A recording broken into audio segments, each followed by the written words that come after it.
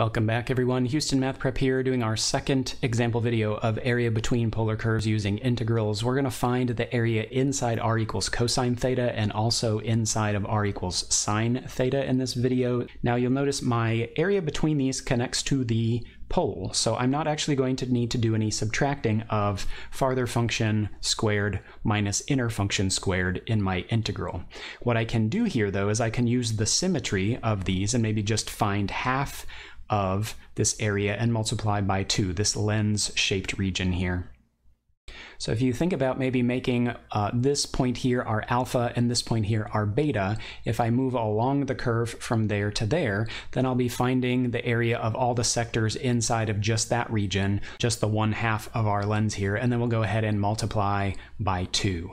So if I'm moving along the curve in this direction, then that makes this my alpha here, and that makes this my beta when I set up my area to do this. And we'll multiply by 2. So let's go ahead and say area is going to equal 2 times whatever I get due to symmetry.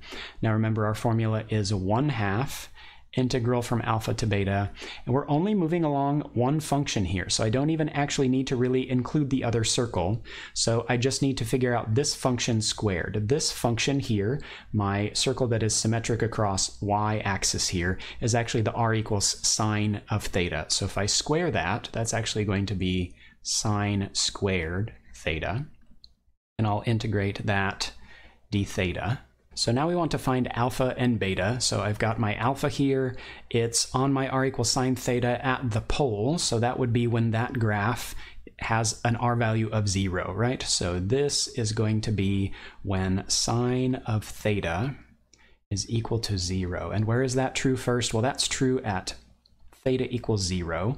So my alpha is going to be 0. And my beta here, if you'll notice, this is an intersection point of the r equals sine theta and r equals cosine theta. So this point here would be when those r's are equal, when those formulas are equal. So that's going to be when sine theta is the same as cosine of theta. And if you think about where that's true, that's actually true in the first quadrant at an angle that you should probably predict looking at the direction of this. That's actually going to be true at theta equals pi over 4, right? That is where both of these things are square root 2 over 2 on our unit circle.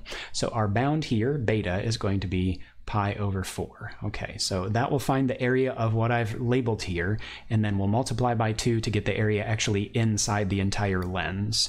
So if we do this, we'll do a couple of things. The 2 and the 1/2 will reduce, and we'll have integral from 0 to pi over 4, and also remember we'll need to reduce the power of sine squared theta here, so we'll use the double angle and consider this 1 minus cosine of double this angle, so 1 minus cosine 2 theta over 2 d theta.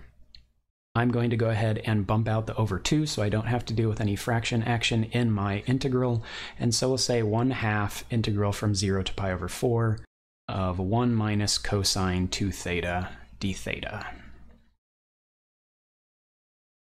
Okay, let's do our integrating now. We will get 1/2 on the outside, and integrating d theta, if I integrate 1, I will get theta. Integrating cosine 2 theta, I would get sine 2 theta, and the reciprocal of 2 would come out, so I'll get minus 1/2 sine 2 theta. We will evaluate from 0 to pi over 4.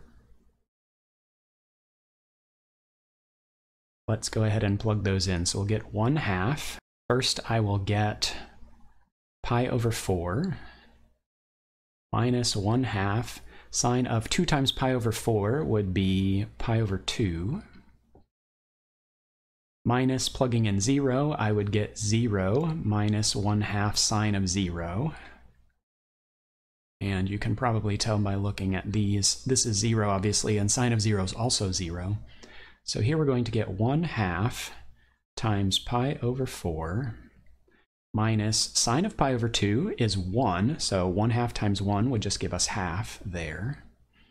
And for this one, we will then distribute the half and we'll get pi over 8 minus 1/4. Okay, so that's our area inside of the lens between these two circles. Thanks for watching, everybody. Check out our example 3 video for area between polar curves. We'll see you then.